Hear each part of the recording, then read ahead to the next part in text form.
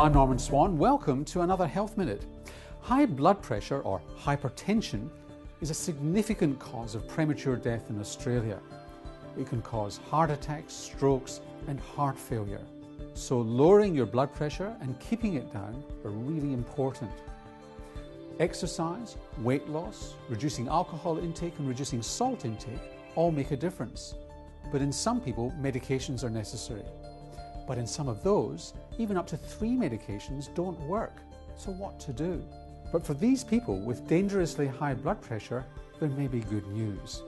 A group at Monash University in Melbourne has piloted a technique which takes a catheter threaded from the thigh up to the artery in your kidneys.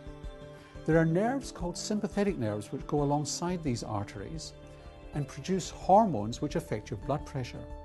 What they've found is that they can sizzle these nerves by applying heat through the artery wall. The pilot study showed that this can control blood pressure in a significant proportion of these people, or at the very least reduce the medications they need to take. It's still not a proven blood pressure treatment, and no one's sure how long the effect will last. But for those in whom medications aren't working, it may be something to fall back upon.